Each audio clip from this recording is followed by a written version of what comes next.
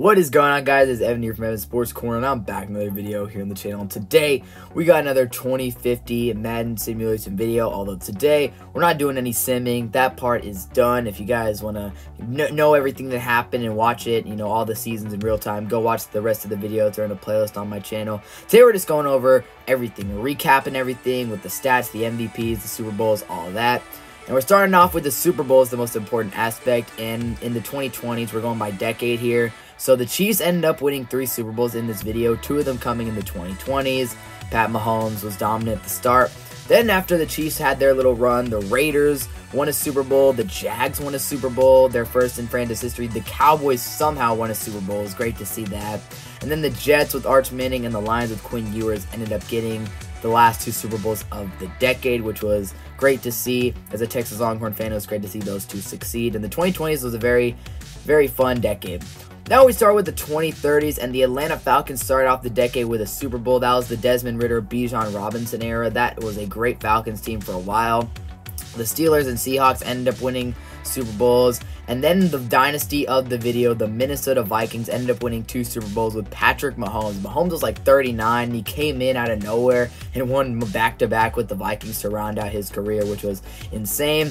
And Dante Moore ended up winning a couple Super Bowls with the Commanders towards the middle of the decade. So that middle portion of the decade from like 2034 to 2037 was dominated by the Vikings and Commanders. Pretty much it was more of a dynasty decade, you know, only a couple teams were able to win. But then as we rounded out the decade, the Eagles and Broncos ended up getting their Super Bowl rings. The Broncos had a wild Super Bowl against the Dallas Cowboys to round out the decade. And then we head into the final decade of the video, and the Ravens ended up winning a Super Bowl with John Sullivan, and the Bills won one with Mark Hampton. So the Bills ended up winning more Super Bowls with Hampton than Josh Allen, which was interesting. The Dolphins should have been the dynasty of the decade. They made like 6 Super Bowls in the decade, or something around that. They were crazy. They dominated the AFC, only managed to pull out a couple Super Bowls, having the best QB in the league in Theo Irwin, and the Browns ended the video with the last Super Bowl. And the Vikings ended up getting 3 Super Bowls in the 2040s decade. That's why you don't see it there, but the Vikings were dominant in the 2040s along with the Dolphins, which the Dolphins easily should have been the dynasty of that decade, but the Vikings were better in the Super Bowl. And the Falcons also managed to get a couple rings in the 2040s with Austin Henley and Abdul Metcalf. That was a really good team. They had a really good team in the 2030s, and they were able to get a couple more rings in the 2040s. Now we're on to the MVPs, and we're doing it by decade just like the Super Bowls. Mahomes won the first couple of the video, which is to be expected. Hurts ended up getting a couple in the video and ended up getting the 2025 MVP. And then we had a random MVP with Sam Huard, who ended up replacing Justin Herbert in LA. Had a crazy year, threw for like 5,500 yards, which was insane. Joe Burrow got an MVP, and then Justin Fields had a couple MVPs towards the end of the decade and the start of the 2030s. And then Kate Klubnik, who ended up coming in the league and becoming a star for the Steelers, ended up getting that MVP. A lot of these guys are not too surprising. Hurts, Mahomes, Burrow. It's not surprising that they won. I was pretty surprised that Josh Allen didn't ever win an MVP in this video, which was really interesting. But these guys kind of dominated as expected. And now we're going to the 2030s. And as I said, Justin Fields won the first MVP of the decade. Then Desmond Ridder, who had a great run there with the Falcons. Bijan Robinson and him were quite the duo. He got an MVP. Bryce Young got an MVP. I think this is when he was with Tampa Bay, though. And then Jalen Hurts got 2033. CJ Stroud won the 2034 MVP. And then another kind of random MVP here was Calvin McClendon, who won the award. And then Dante Moore, who had a heck of a run with the Commanders for a few years there. He was a great QB in this video. He gets that MVP. And then Theo Irwin, who was the most accomplished quarterback in the video, not named Pat Mahomes, started his dominant run, winning a couple MVPs in the 2030s, which was crazy to see. And then, yeah, he was able to win a couple late in that decade. And then Trevor Lawrence. Trevor Lawrence was like 38 years old when he won his MVP, which was crazy, but he somehow managed to do it. He beat Theo Irwin out for the MVP and prevented him from winning 4 straight. That was crazy, but Theo Irwin was the man. This was when he started to really shine, and this is when the Dolphins started to dominate the league. Him and Emmanuel Chamberlain, the star running back for that team. This is when they started to get really scary. So that was quite a decade. The 2030s was actually a really fun decade to see, and Theo Irwin won a couple MVPs towards the end, which was great. So we're about to hit the 2040s decade here, and a lot of the MVPs in the 2040s were won by Theo Irwin, but Austin Henley, the Falcons quarterback, who ended up winning a couple Super Bowls, also won a couple MVPs. John Sullivan was the star for the Baltimore Ravens once Lamar Jackson left. And they made a couple random MVPs. Dave Blanton, who replaced Arch Manning for the Jets, won an MVP. And then to round out the video, a journeyman named Eddie Gilmore had a crazy year and won the last MVP of the video. So the rest of the MVPs in the 2040s were won by Theo Irwin, who ended up winning like 5 MVPs this decade. It was the Theo Irwin decade. He was dominant. So now we're done with all the MVPs and Super Bowl winners, and now we are just going to look at some stats, and we're going to take out the legacy leaderboard to just see which players made the Hall of Fame in this video, and which players, end up with the highest legacy score, winning Super Bowls and things of that nature. So we're about to check that out here in just a moment. So it's pretty cool. We get to go in and see all the great stats and all the great players in this video. So we're going to start off with the legacy leaderboard. Like I said, Arthur Smith ended up being the best active head coach. He ended up actually having a better career than Andy Reid. He won a few Super Bowls with that Falcons team. He stayed there the whole video, which was crazy. Now in the quarterback race, Theo Irwin and Pat Mahomes ended up with the exact same legacy score. However, if I had to give the GOAT nod to someone, it would be Pat Mahomes. Mahomes won 7 Super Bowls. Irwin edged him out on the MVPs, but it was Pat Mahomes who ended up having the most success. He won 7 Super Bowls. Irwin, not too bad himself, though. He's an easy first ballot Hall of Famer. Bryce Young had a really good career. He just was never able to get over the hump in the big Super Bowl game. He lost like 3 Super Bowls with both Carolina and Tampa Bay. Dante Moore, who I talked about, had a great career as well with the Commanders. Trevor Lawrence, Joe Burrow made the Hall of Fame. Arch Manning ended up making the Hall of Fame, which was cool. John Sullivan, that's the Ravens star quarterback. He's going to be a Hall of Famer. Austin Henley was a great QB late in the 2030s and 2040s with that Falcons team. Cade Klubnik, CJ Stroud. And then Brent Shepard was one of the more interesting QBs in the video. He was a journeyman until he was like 25, and then he went to the Cowboys and started dominating.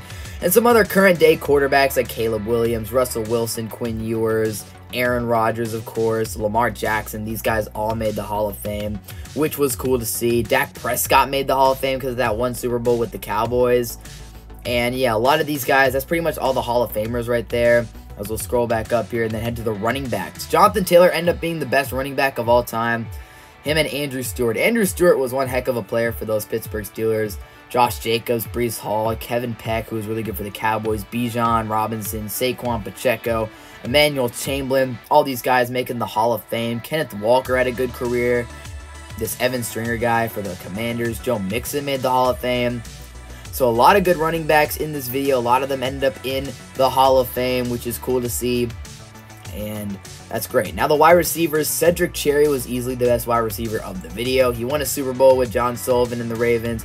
Amon-Ra St. Brown ended up having a really, really nice career for himself, as well as Chris Olave, Bruce Barrow, DeAndre Hopkins, Ayuk, JSN, Smith and Jigba. Yeah, so Cooper Kupp made the Hall of Fame. And then our only generational of the video, Travis Fielder, one of our only generationals. We had like 3 or 4. But he's the only one that we got to see finish his career, made the Hall of Fame. And then the tight ends, we had a bunch of good tight ends as well. Greg Dulcich, out of all people, ended up making the Hall of Fame. Evan Ingram, Brock Bowers, no surprise there. Brock Bowers is great. Sam Laporta, George Kittle, some guys who ended up making the Hall of Fame. Not too many Hall of Fame tight ends, but there were a few good ones.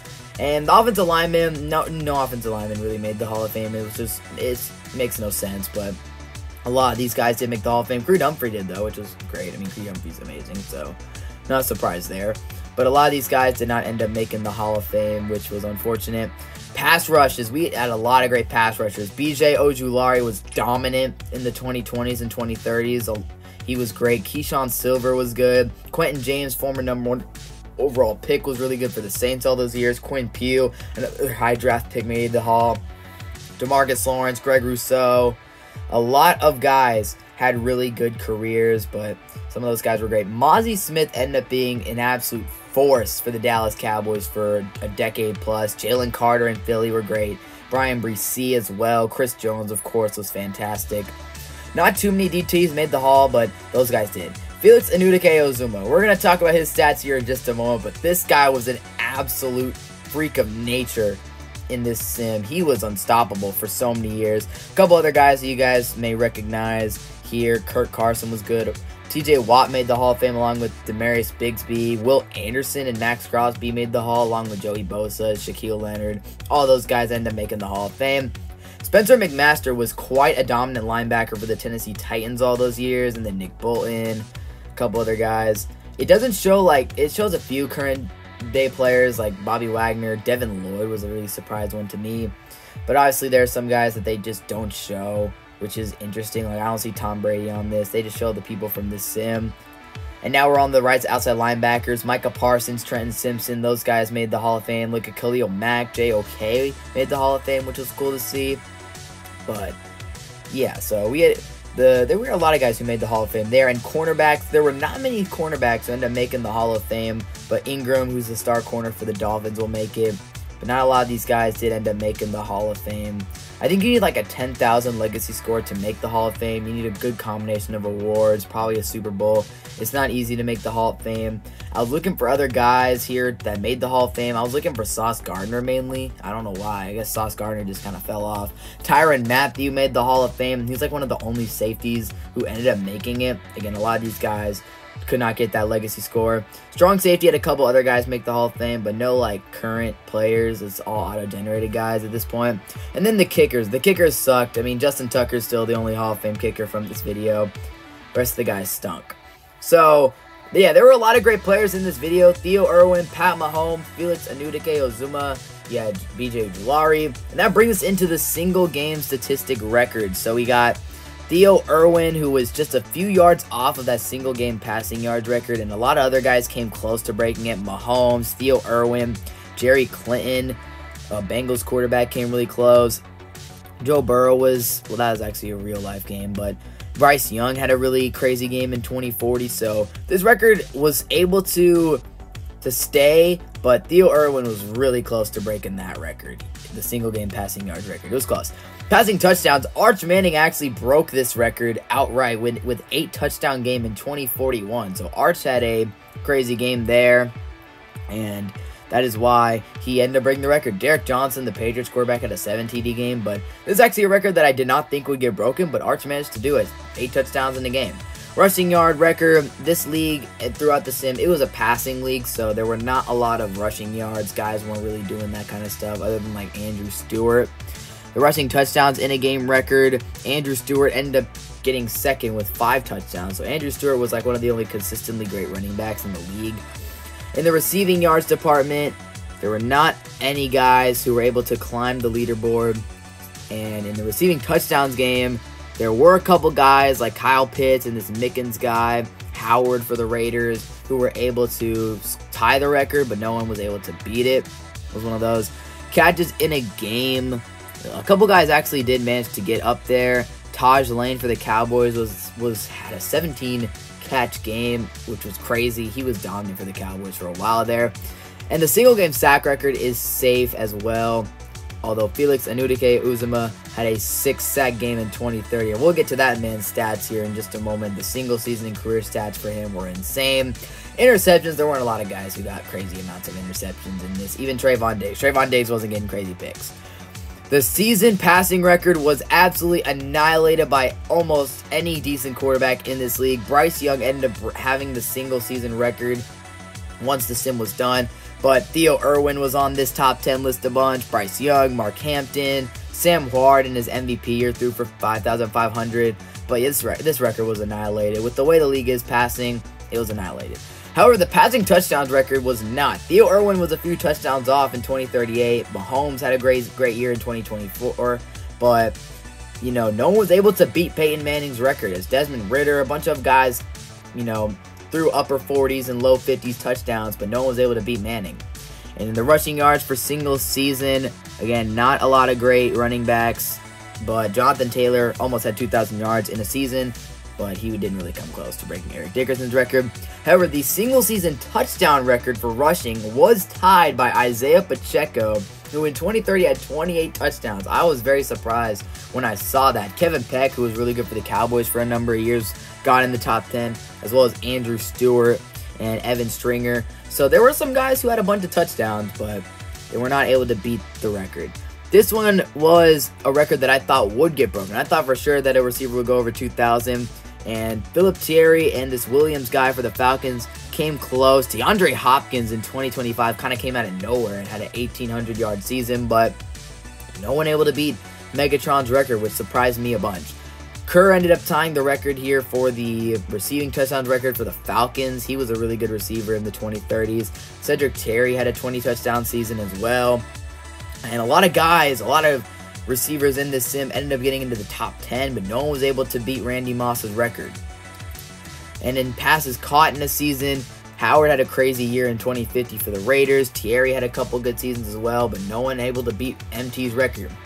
The sack record is easily the one that surprised me the most. Just look at Felix Anudike-Uzomah, man.